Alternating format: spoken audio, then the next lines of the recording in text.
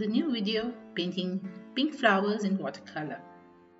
We start with a little sketch of our flowers just to get the tonal values in place and establish our lights, darks and midtones. Then I start sketching the flowers lightly onto the watercolor paper, making sure I place the big shapes first of the flowers, and only then I fill in some of the details.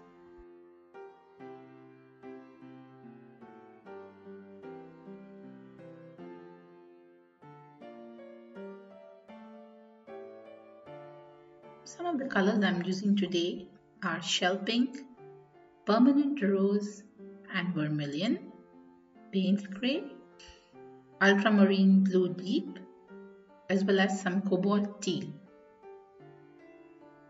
I'm also going to be using some of the greens from my palette.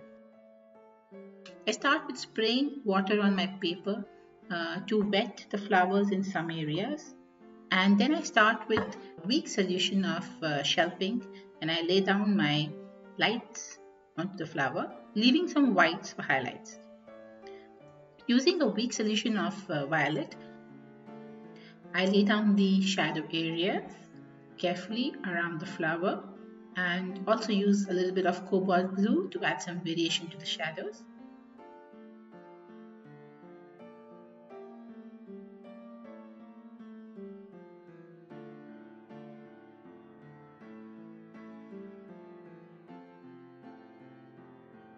Using a mixture of vermilion and permanent rose, I'm creating the center folds and the petals of the rose.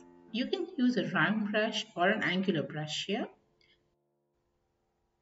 With some practice, one can create some really nice organic shapes out here that represent the center of a flower.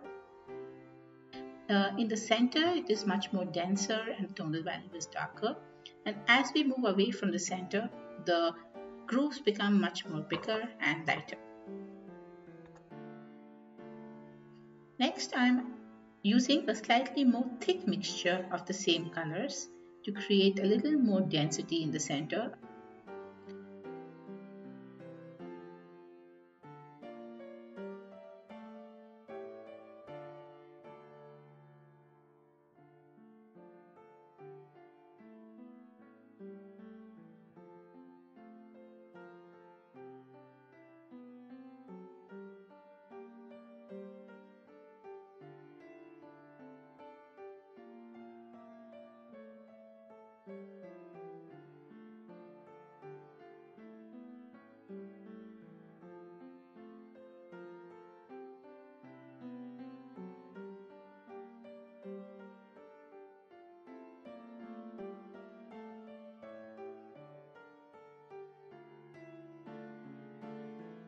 Using cobalt blue from my palette, I'm now gently filling in the background, very carefully using negative painting, outlining the flower shape to get a nice pleasing outline.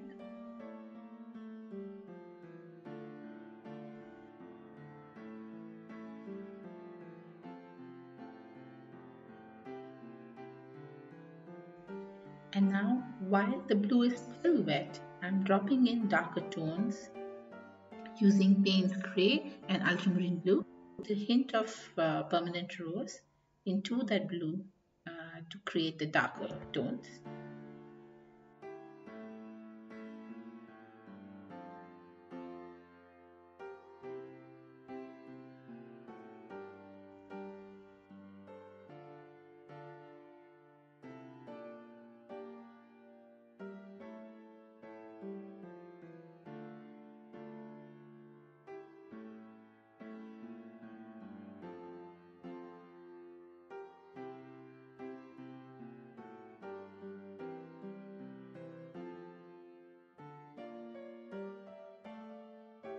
I'm also using negative painting to paint a bit around some of the leaves that I'd drawn earlier. You can create some interest into the background washes by adding some pinks and some greens in places.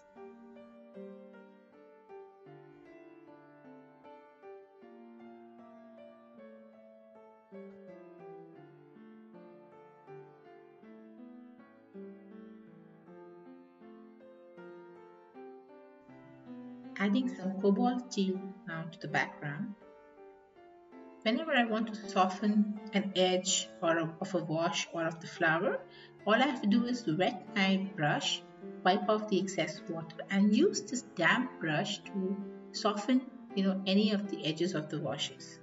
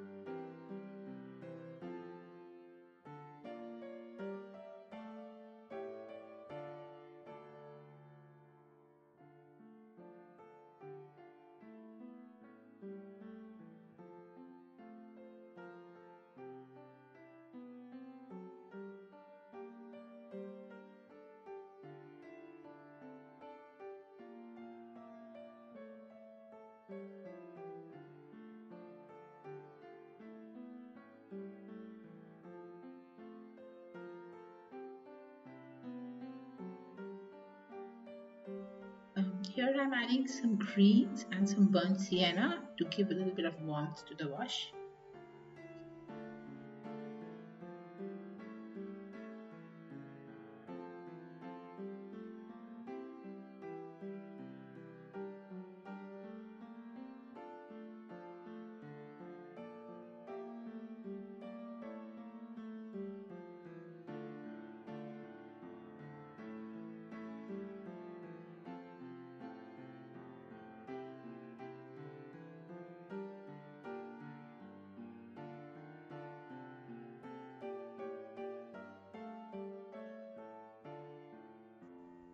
I'm using the same colors as before for creating the rosebud.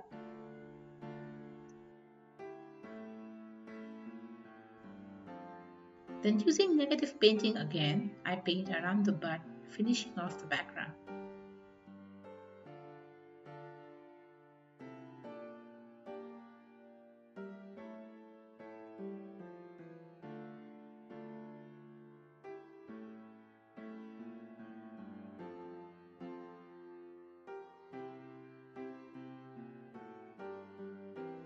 Using cool colors to add some shadows to my rose.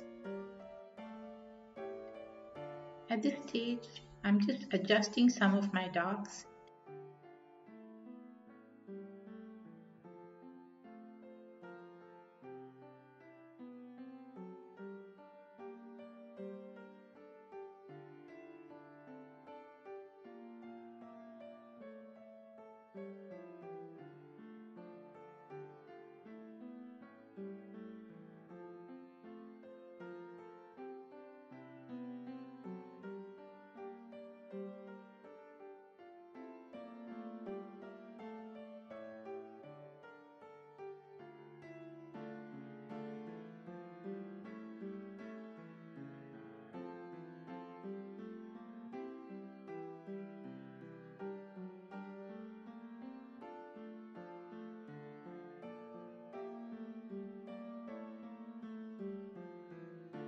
You can use a rigger brush or a brush with a very fine point to add some of the stems now around the leaves, joining them and creating a bit of a flow.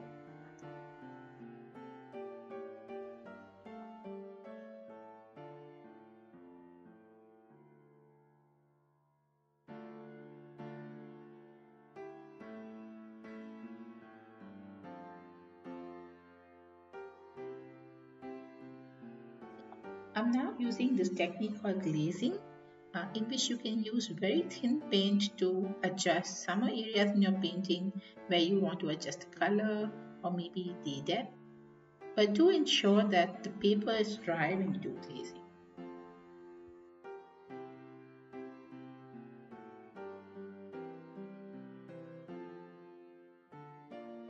Hit the like button if you enjoyed watching this video, and you can leave me a comment in the comment box below if you have a particular flower you'd like me to paint next. If you want to be informed of my next video, do subscribe to my channel. Bye for now, and thanks for watching.